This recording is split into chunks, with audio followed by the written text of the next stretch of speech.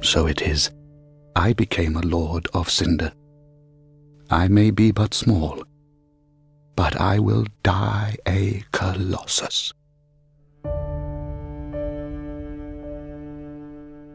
Hey there, my name is Alex, I am the Silvermont, and welcome to another episode of Dark Souls Lore. Third game again today, and we're going to be talking about Ludleth of Courland, the diminutive Lord of Cinder.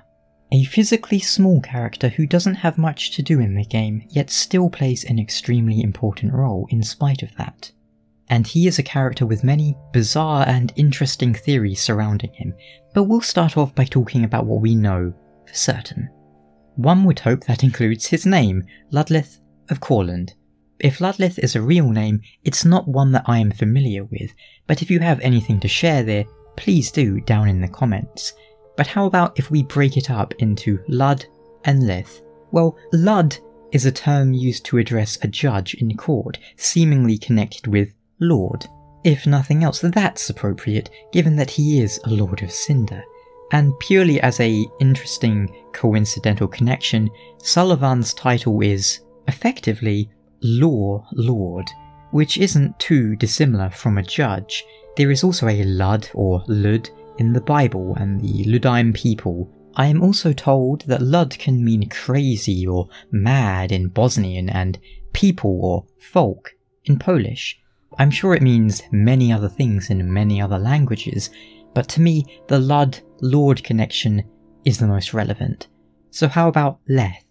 In Irish and Celtic languages, one possible meaning of Leith or Leth seems to be breadth, width, half. So I suppose you could jig these words around to come up with Lord Half or Half Lord. One problem here is when you are researching etymology in this manner, you can fall into the trap of finding what you were looking for rather than what is actually there, so take it all with a grain of salt.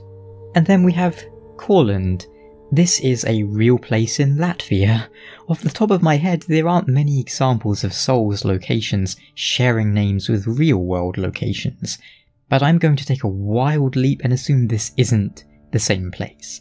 That said, there's a curious thing to remark on here.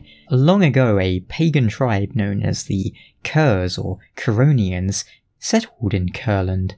Subsequently, a chivalric order known as the Brethren of the Sword subdued and converted the Curonians to Christianity. I'm not saying there's any link here or anything like that, but that does rather put me in mind of the Ringed City. Just replace a few words and you get the Pygmies settled in the Ringed City and were subsequently conquered and converted to Gwyn's religion, the Way of White or whatever you want to call it. Back to the name, however. Cœur sounds very close to cœur, the French for heart, but other than that I've found nothing too relevant. That about does it for his name, but whilst writing that I got to thinking, is Ludleth a pygmy?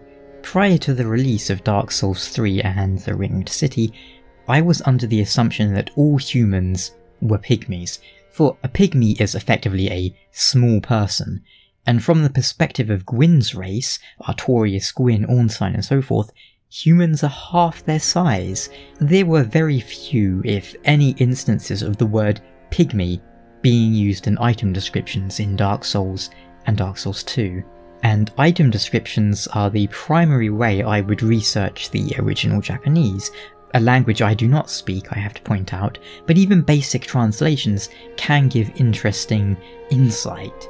As of the Ringed City, however, we have the Crucifix of the Mad King, which talks directly about the pygmy race, and after I looked up some terms and items and did a little translating, it appears to me that Ludleth refers to himself as a dwarf, and this is the same term used for pygmies in the original. Long story short, unless I am very much mistaken, Ludleth is certainly a pygmy, albeit one from Courland, not the Ringed City. But who knows, maybe he was originally from the Ringed City. If you know more about Japanese and its usage in the games, feel free to correct me down in the comments, but keep this tentative connection with the Ringed City and pygmies in mind for a bit later on in this video. So, who is Ludleth of Courland? I am Ludleth of Courland. Look not in bewilderment as I say. I linked the fire long ago, becoming a Lord of Cinder. The very goal of Dark Souls 3 is to gather the Lords of Cinder so you might link the fire. Ludleth is the only Lord of Cinder to keep to his duty, in that he remains in Firelink Shrine, awaiting his end. In essence, Ludleth is there to guide the Ashen One, but he never does so in a heavy-handed way. Unlike Yuria, he does not implore you to do this or that, merely to choose your own fate, seize it with your own hands. But is there more to him and his motivations than meets the eyes? So it would seem. An old transposing kiln from Courland, crafted with stitched crystal lizard hide, give to Ludleth, the Lord of Cinder, to conduct soul transposition. This kiln can transpose twisted souls to craft special items with their concentrated essence, deemed forbidden by those unable to make proper use of it. This curious item can be obtained from the undead settlement, itself a place for exiles and outcasts, and once given to Ludleth, it allows the player to craft weapons and spells from the twisted souls of boss characters. But look again at that description, deemed forbidden by those unable to make proper use of it. If we go back to the first game, transposing souls was the work of the giant blacksmith to the gods. Over the generations, however, this art found its way into the hands of men, such as strayed Volafis from Dark Souls 2, not to mention Ornifex, a crow harpy. Could it be that the secrets of the gods were handed down to men that way? As you'll no doubt recall, artifacts ruinous to the gods were locked away in the painted world of Ariamis, wherein we found the original harpies. Ornifex tells us, I create all manner of equipment using an ancient technique unique to my people. Ludleth himself remarks on the ominous nature of transposition, suggesting it is frowned upon. Before I was a Lord of Cinder, I was a student of transposition, the process of extracting and coalescing the essence of a soul, a forbidden art that once left a foul stain upon Courland's honour. 'Tis an art that grants powers once thought unattainable. Most transposing kilns were lost with Courland, but this place is a crossing for all manner of cursed objects. In transposing a twisted soul, its true power transferreth to thee. Thy purpose is to seek lords and slay them. What's to fear in a little transposition now? But here is where things get a little bizarre. Tinfoil hats on, it's weird theory speculation time. Have a look at the transposing kiln. Stitched from crystal lizard hide, it vaguely reminds me of Filianor's egg, and her egg also bore somewhat of a resemblance to the vagrants from the first Dark Souls, on a mostly unrelated note. But although the resemblance is passing, it got me thinking, what does Filianor's egg represent? Even if we don't know exactly what it is, we know what the egg represents. The trigger to phase between the Ringed City and the endscape of Dark Souls. Whether they are separate realities, worlds, timelines, or whatever else, we know that there are two versions of the Ringed City. The version we fight our way through, and the destroyed, crumbled version that we find ourselves in after Filianor wakes up. Where else in Dark Souls 3 do we find two seemingly parallel locations or worlds? Why, the Untended Graves, of course. The eyes show a world destitute of fire, a barren plain of endless darkness, a place born of betrayal. So I willed myself Lord to link the fire, to paint a new vision. What is thine intent?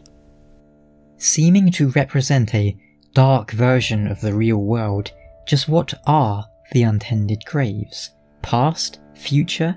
I do not know, none of us can. But consider this, the inhabited, bright Firelink Shrine that we make home throughout our journey, it is not physically connected to any other part of the game world. You warp from Firelink Shrine to the High Wall of Lothric, yet if you journey through the High Wall and Lothric Castle, you can reach the Untended Graves after defeating Oseros. Now, what does that suggest to you? Is our Firelink Shrine a fabrication, an illusion maintained by Ludleth? There is some precedent. Gwyndolin maintained a powerful illusion over Anor Londo, and of course there is Fëanor, who appears to be maintaining the ringed city in a dream or illusion. Miyazaki must have still had Bloodborne in his system. If the ringed city is Fëanor's dream, what does that make Firelink? Ludleth is very much awake, although he can lapse into a Gehrman-style fit should you kill him. Ah, it singeeth to the bone. It hurts. Please, help me. Be done with me. No, gods, no. I cannot bear it. It burns. Help me. Speak to him again following this, and he apologises, stating that he must have dozed off for a spell. And how curious it is the language he chose, that he wished to paint a new vision. Perhaps our Firelink Shrine is the painted world of Ludleth. Either way, even if we don't know exactly what is going on with the Untended Graves and Firelink Shrine, it seems plain enough what Ludleth wishes for, to link the fire, to maintain the Age of Fire through any means possible. In a way, he is directly opposed to the Painter Girl and Slave Knight Gale, as she wishes to create a cold and dark world. I do not believe there is a right or a wrong option, we can only follow our hearts. And is an illusion truly so bad? A construction, a facade, and yet a world full of warmth and resplendence. I am a lord. A wee flame, belike, but I shoulder the world. Forgive me. I am not to blame. I'm not